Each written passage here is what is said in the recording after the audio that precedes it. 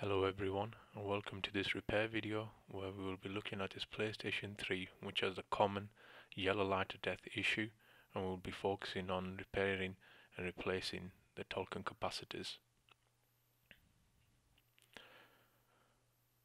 This particular model is a CEC HG03 model, as indicated on this particular sticker at the bottom of the unit itself. As we can see, the console has never been opened before because the warranty sticker is still intact.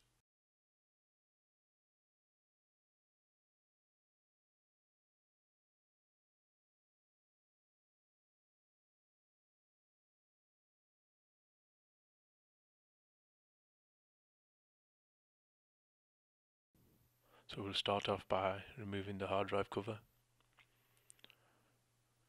and taking a small Phillips screwdriver, remove the blue screw, which is holding the actual hard drive bay in place.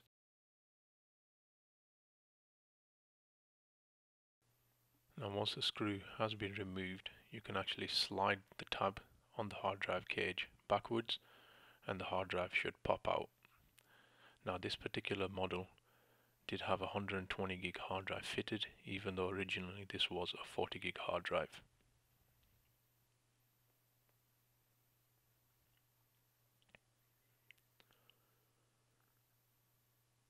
Now the next step is to actually start to remove the warranty sticker. As initially mentioned, this is intact. And these particular stickers can be quite difficult to actually remove. So finding something slightly sharp or flat to get behind the sticker is going to be handy.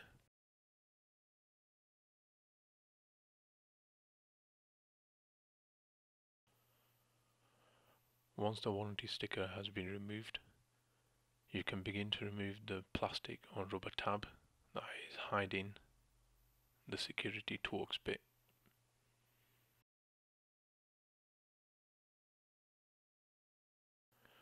Once this rubber piece has been removed, this will reveal the security Torx bit. Now this particular Torx bit is a T8 size.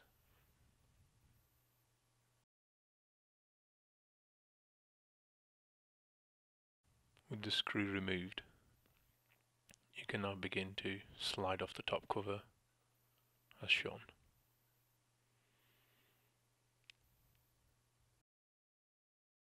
With the cover removed, there will be 7 Phillips screws around the perimeter of the console, and these can be removed as shown.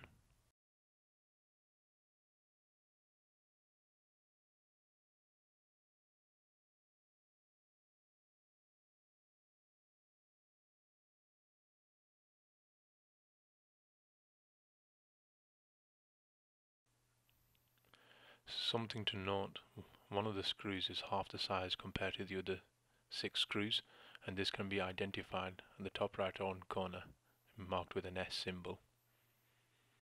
You can now remove the top cover by carefully lifting it from the back, and this will eventually reveal all of the internal components of the PlayStation 3.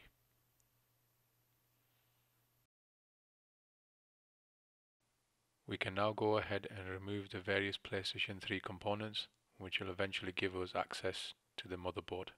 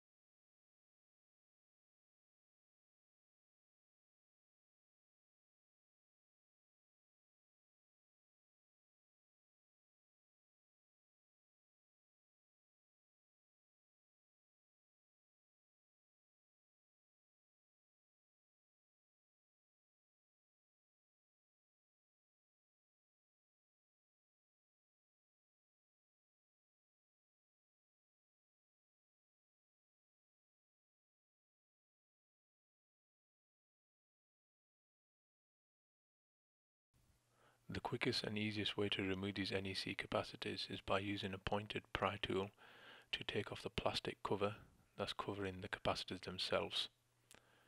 The reason for not using any kind of heat, such as a soldering iron or a hot air gun, is because these plastic caps will absorb quite a lot of heat and will prevent the capacitors from easily coming off in the first place.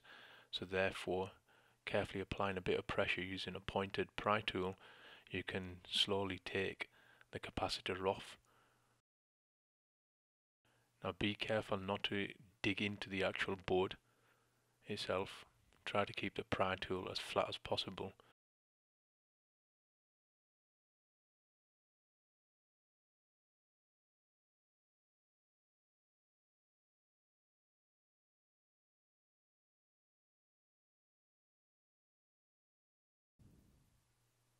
You can now also repeat this on the second capacitor.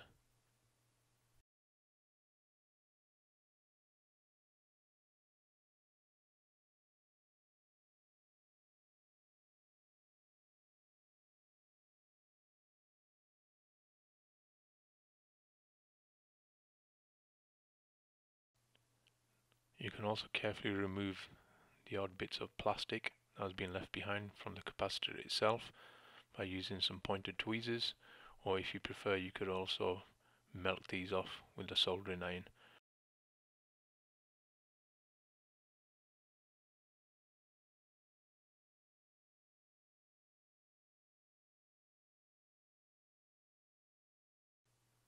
You can now look at beginning to clean up the contact pads.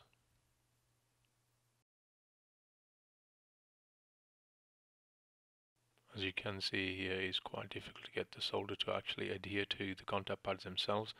So at this given point, it would be very useful to actually use some flux, which would aid adhesion.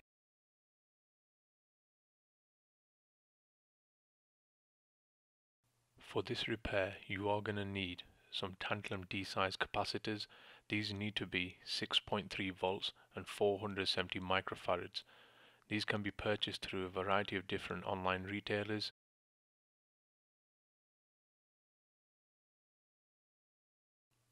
You can position the capacitor by aligning the positive side of the capacitor, which is indicated by the bold orange line, to the positive rail on the motherboard.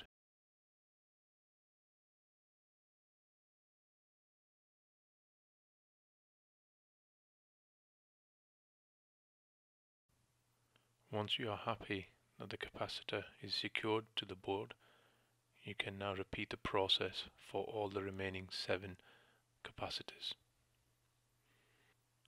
Now that all 8 tantalum capacitors have been secured to the board in the correct orientation, you can now begin to clean the area for any remaining flux that may have been potentially used for the soldering process.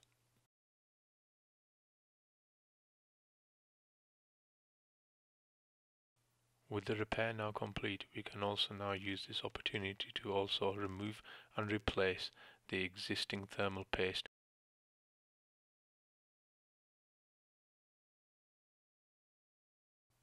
Once the majority of the thermal paste has been removed, we can then use some isopropyl alcohol to remove any remaining residue that may be left over.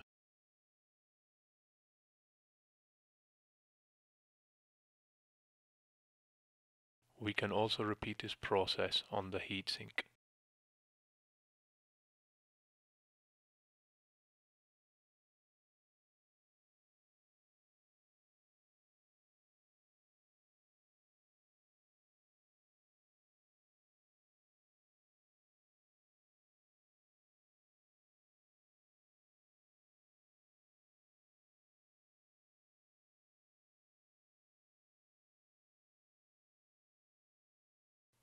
We can now go ahead and apply a pea-sized amount of thermal paste to both the GPU and the CPU. In this instance, I am using some Arctic MX2 thermal paste.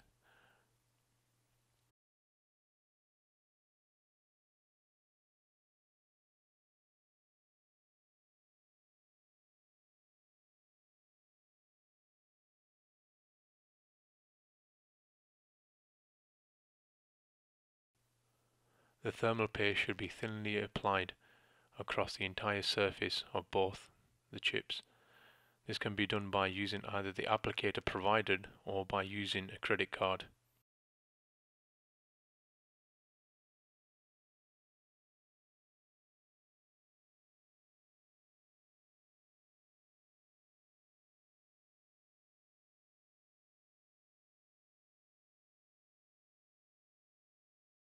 With the thermal paste applied, we can now go ahead and reassemble the PlayStation 3 by following the reverse procedure of the teardown.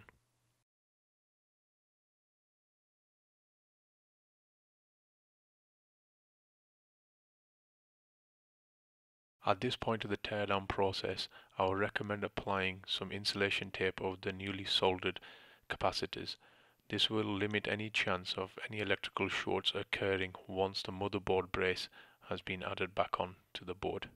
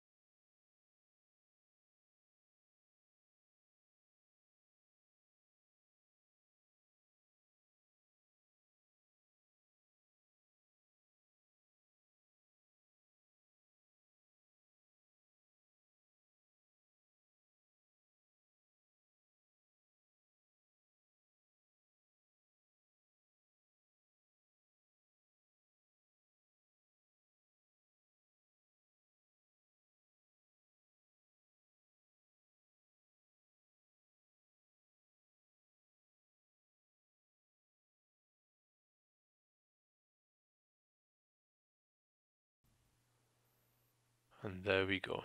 The PlayStation 3 has now been assembled and we can go ahead and test the console. With the console now connected, we can go ahead and turn on the power. And as you can see, the green light has remained on, whereas previously the yellow light of death would have appeared and the console would have shut down instantly.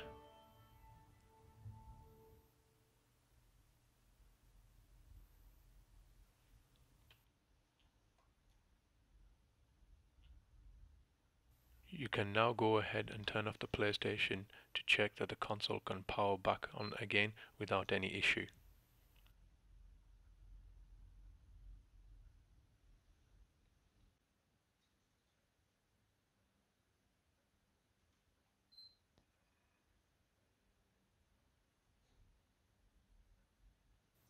And as we can see, the console has powered on again for the second time without any issue, and we can now go ahead and test out the console with any games.